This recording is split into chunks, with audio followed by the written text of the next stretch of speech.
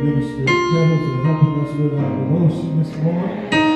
Much appreciated. Amen. It's good to be in the house of the Lord once more. Amen.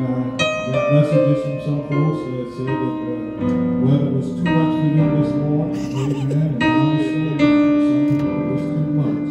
Amen. But I thank God for those who have made it and arrived here safely this day. Amen. We come to the house to worship and worship our God. Amen. Amen. Amen.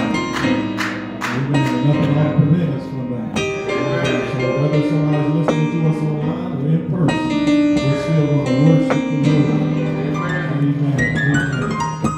I don't know if we have anyone who has a birthday coming up this week. Amen. Birthday, this is your time. So it's my birthday. It's your birthday? Today is little Jean's birthday. Amen.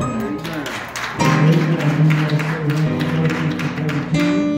Amen. Let us know that we're wishing him well on this day. Amen. Nothing like a December birthday, I tell you. Amen. So we thank God for him on this day. Amen. Those of you who have volunteered or considered volunteering, Sister Gaddis and the team would love to have you be a part of our Black History Planning Committee. Amen. They have had 2 meetings now.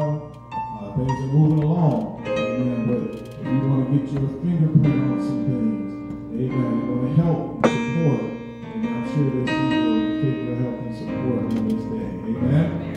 Please see her while we worship. Amen. Send her a message. Let her know that you're willing to participate. This is not something that she does. This is something that we do.